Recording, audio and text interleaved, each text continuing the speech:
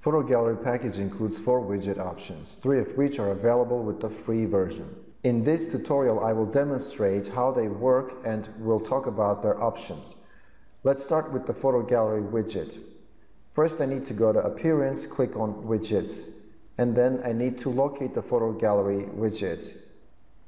Right here, I will click on it and will choose Secondary Widget Area and click on Add Widget. A menu box immediately opens which asks me to give it a title, Photo Gallery 1 for me. For me it is a gallery, not an album, so I will leave it at that. I will select my gallery. I have named it Gallery 1 when I previously created it. I would like random images to show, so I will leave it at that. Here you can specify a number of images to be displayed in your album or a gallery. By default, 4 is selected. You can also choose the dimensions of your widget from the dimensions area, and you can choose the themes. There are 2 themes to select. In Pro version, you can edit the themes as well as add new themes in the Photo Gallery Themes menu on the left here.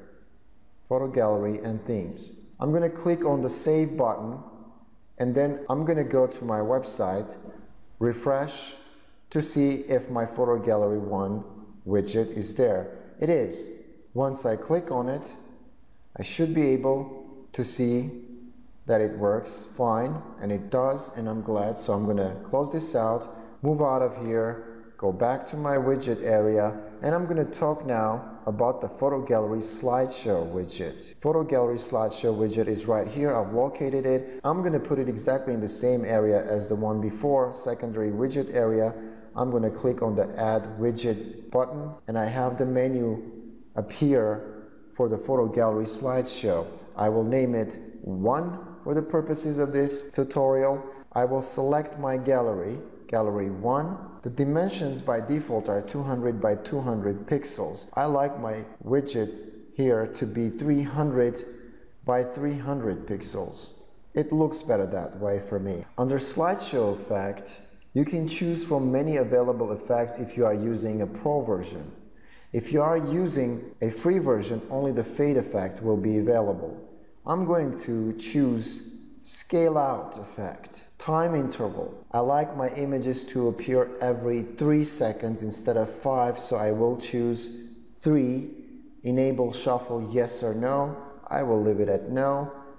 Themes 1 or 2. Click Save. I would like to see that, of course, so I will go to my website, refresh, and there you go, it's right there. If I click on the play button, I should be able to see that my images do change from one to another every 3 seconds. Great, it works. Okay, I would like to talk about the Tag Cloud now.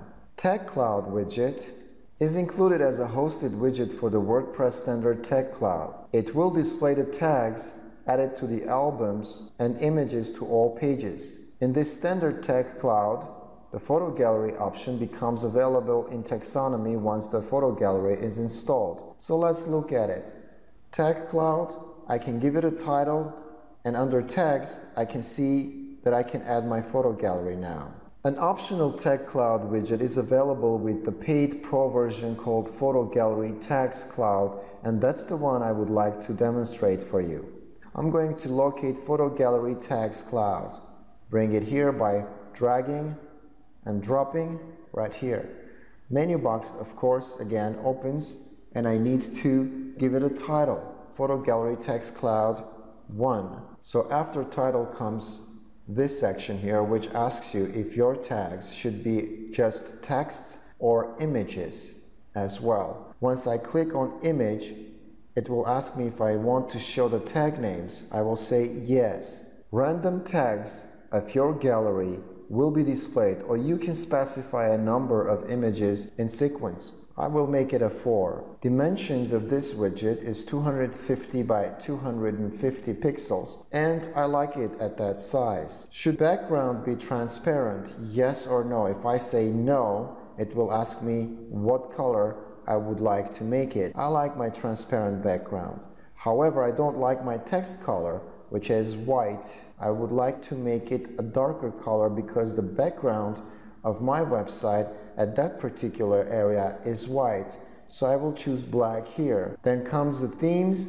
You choose any one of your themes and click on the Save button. And of course, once again, I would like to see it, so I will go to my web page, click the refresh button, and my photo gallery tags cloud is right here. If I click on any one of these tags, let's say McLaren P1, everything that has been tagged with McLaren P1 will appear here in this gallery. And of course, it works perfectly fine. I can move out of here now. My job is done here well. And that is it for this tutorial.